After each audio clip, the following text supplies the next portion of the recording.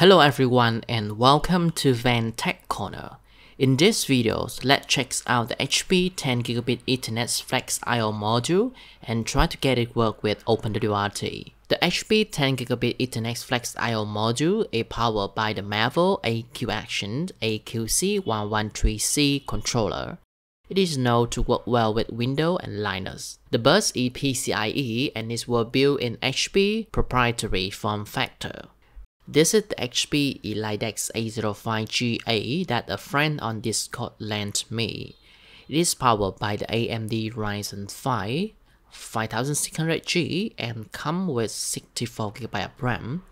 The 135W power supply is also included. To make things simple, I will install OpenWrt on the USB write, and I don't know what is the kmod package for the HP 10GB Ethernet Flex IO module. I will boot it up, check the LS PCI log, and try to find the driver later. Since the A05GA only has 1GB Ethernet port, I will use a USB 3.0 to 2.5GB Ethernet port at the second network port, the WAN port. Let's go to firmware selector.openwrt.org to build the firmware. I will add in the driver package for the USB 3.0 to 2.5GB Ethernet adapter, which is kmod USB-NET RTLs A152 and the USB 3.0 2GB adapter. Let's click to request build and download the /ls combine EFI OpenWrt image and burn it to the USB write using Rufus application. All good. Let's connect all the hardware and boot up OpenWrt. In this setup, the onboard gigabit network interface is the LAN port. It is connected to my computer. The USB 3.0 to 2.5GB Ethernet port is the WAN port. It is connected to the upstream router. Alright, we can see that OpenWrt is booting up. I will set up the root password and then log into Lucy for further testing. As usual, this is OpenWrt 24 runs on the HP EliteDesk A05GA. We have 64GB of RAM, which is more than enough for most of the tasks. Now, let's install the pciutils package to check the PCI devices. The command is opkg update and opkg install pciutils. Let's key in ls PCI. Here we are. The HP 10GB Ethernet Flex IO module is detected.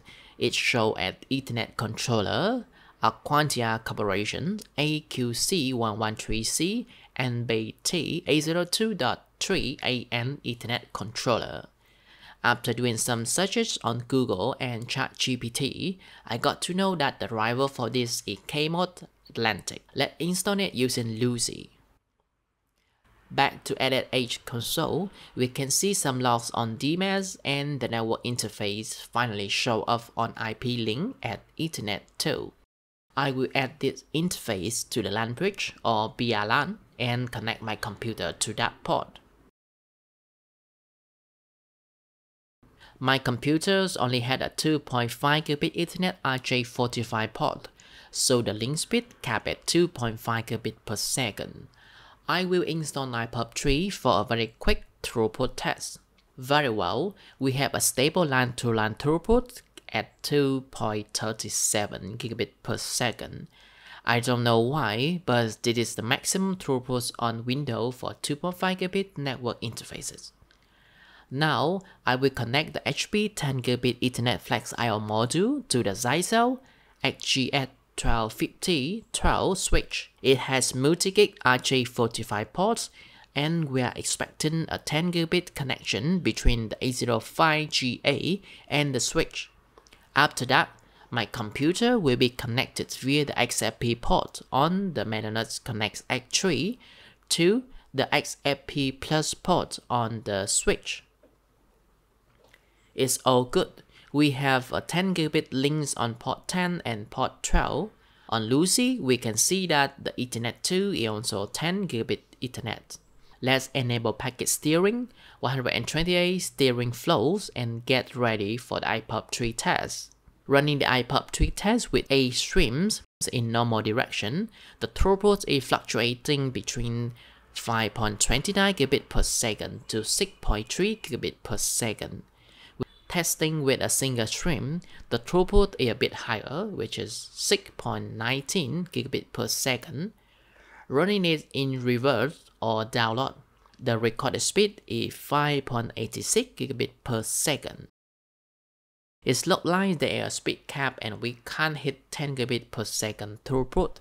I will investigate this and we will have a follow-up videos regarding this matter.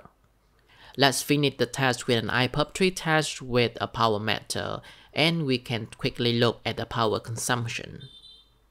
Alright, so that will be all for this video. Thanks for watching and see you in the next one.